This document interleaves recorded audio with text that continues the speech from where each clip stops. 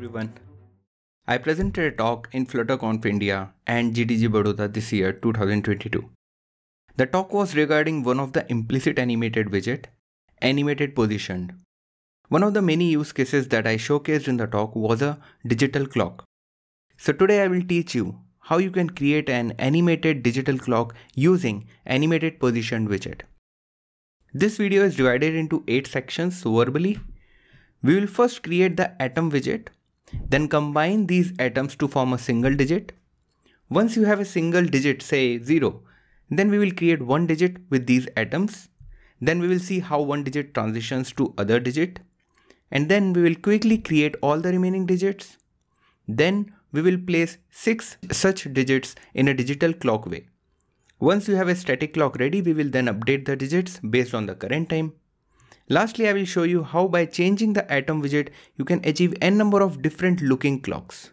So let's get started. First is creating atom. So what is atom here? Atom, as per Oxford Dictionary, means the smallest particle. In this tutorial, consider this atom to be a square sized box or a dot that will combine with other atoms to form one digit.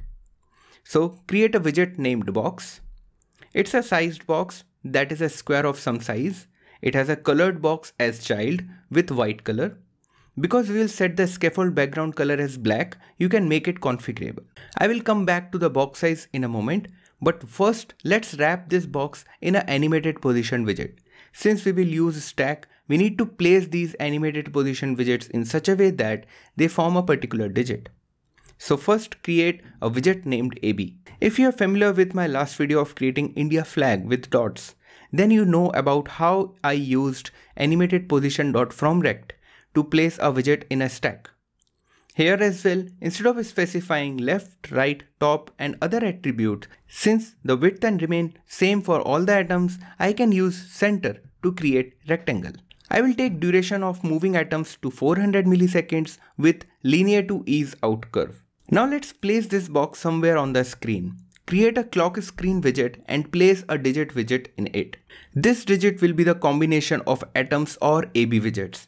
So create a digit widget and use stack to position AB widget. In the stack, use AB widget at 00 position. Let's run the app by importing required files. You will notice an error related to determining size of the widget. So we will wrap our stack with sized box of width and height equal to digit size. I will come back to this in some time. Now when you start the app, you see a box near the left edge of the screen at the center. Let's see what are the sizes. The digit size is 40 and box size is derived from it. With this diagram, I can explain what I consider as the digit size and box size. So let's change digit size to 200 and rerun the app. Do you really feel that this is 200 in size? No, it's just half of that. But why? Because we are using Rect.fromCenter, so the 00 center that we gave is the left edge of the screen. So half of your widget is not visible. Let's add half of the box size to X and Y coordinate to the center in the AB widget. This will normalize out the offset that we provided. And with this change, you see the full box. Now creating a digit out of these atoms. Now that we are ready with a box, we can place many such boxes to create a digit. How do we know where to start and where to place the first box and more boxes after that? Well, I found an easy way to do this. Select a Google font that is easy to break, like press start 2p text theme. Now in the digit widget, type 0 with display small. This is roughly calculated to 40 height of the widget. That's why I have 40 as the digit size. Luckily, the width of the text is 40. So we can use sizedbox.square because width and height are same. Now, how do I determine single box size? Now that's tricky until you start placing boxes at required place to create 0. So by creating top line of 0, I was able to come to some box size, that is digit size by 11 into 1.6. This is not exactly equal but approximately equal. Let's start placing the boxes to form digit 0. Create a getter boxes 0 and then return list of AB widgets from this. Use this getter in the stack by spread operator. Since you want to specify whether boxes are placed at correct place or not, you can change either text color or box color to something that easily differentiates the text and the digit that you are creating. We will start from top in the left to right direction and place the boxes. Once top line is done, we will move to bottom line.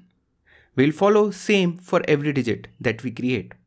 The order is important because when these offsets change for other digit, they will be mapped to their counterpart in the order of their creation in the tree.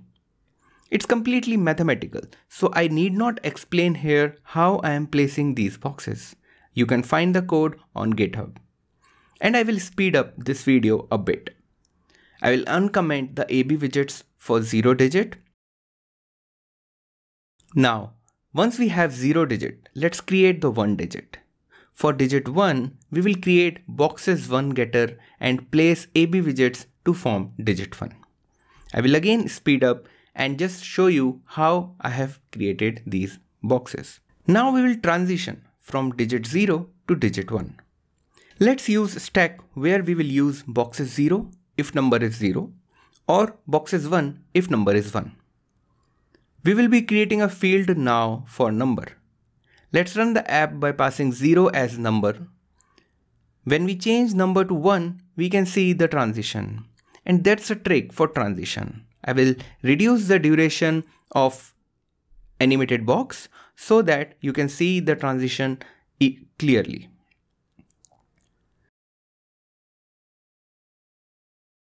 Now let's create more digits and place in digital clock way.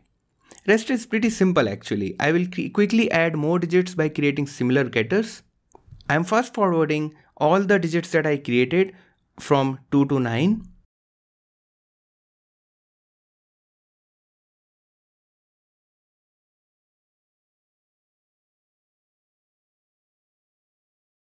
Now we want a digital clock to show hours, minutes and seconds. So let's place 6 digits in a row with a const spacing. I am just using some sized boxes for spacing, but you can optimize it by wrapping digit with padding. So now we have 6 zeros. Great. Now it's a time to update the clock with real time. We need to put real time instead of these values. So let's make clock widget as a stateful widget and create a timer variable. Create 6 variables to hold hours, minutes and seconds. Also declare a date format. Now in the init state function, define the timer. Create a periodic timer that makes the callback run every 1 second. In this callback, you get the current date time instance. Format it. Use split. Using split, you can get the hours, minutes and seconds in 2 digits. For each of them, you will have 2-lettered string. So, take the first and last characters and assign them to R1 and R2 respectively.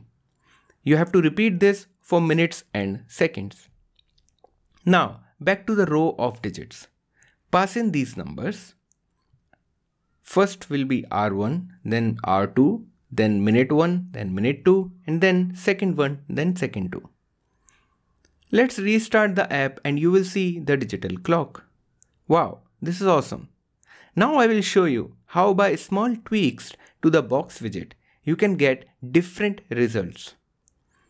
Instead of sizedbox.square, use a column and place a dot as first widget and square as the second widget. Now let's run and see the changes. So this is one variant. Let's add one more circle below the second element for the last variant. You can even change the opacity of the circle which was the first widget and keep it very minimal that only line is visible. And that's nice. So that is it for this video. I hope you liked it and will share it in the community. If you are new to this video, then subscribe to my channel and turn on the bell notification. See you in the next video and thanks for watching.